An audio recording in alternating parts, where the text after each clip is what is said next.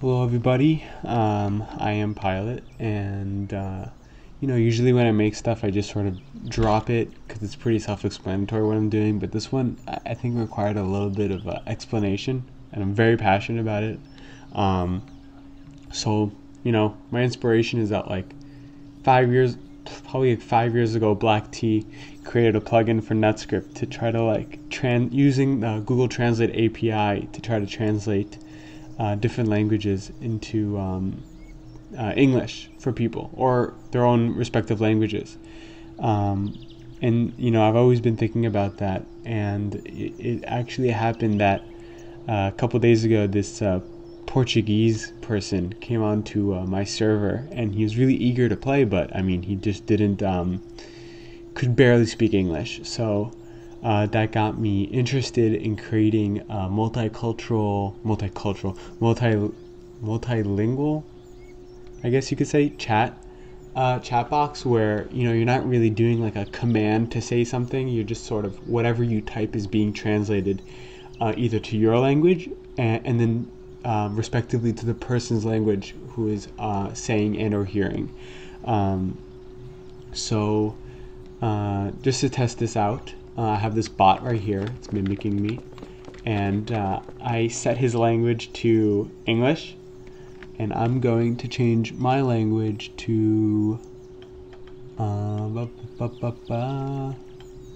French. Okay, and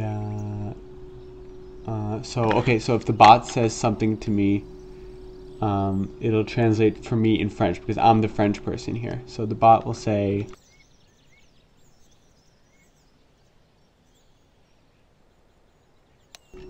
yeah, okay, so the bot said, hello, how are you?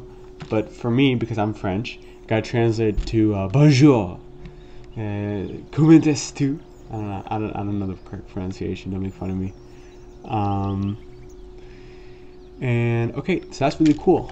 Let's try another language to show how dynamic it is. Oh yeah, Hindi has to get removed. I'm sorry, Hindi, but characters don't work in Gary's mod for some reason. Oh my god, encoding for text is so weird, but that's beyond. That's a point for another day. All right, Korean, right?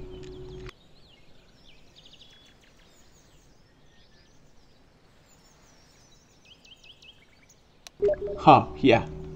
And if I could pronounce that, I would, but I cannot. So that's really cool. Now, what if the person speaking to me speaks a different language? All right. So I'm gonna change his language. 1 second.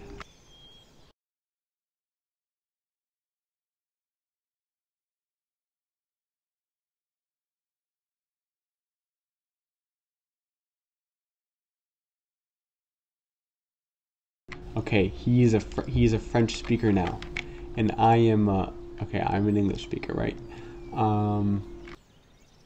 So if we do.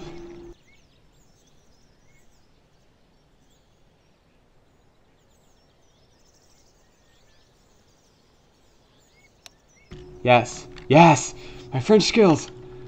Yeah, okay, so I said, bonjour, je suis désolé, in French, and it got translated to me, because I'm an English speaker, to hello, I am sorry. So that's really cool. I also want to localize a bunch of different languages because of this. For anyone who cares to know how I did this, I didn't use Google Translate API because that now costs money.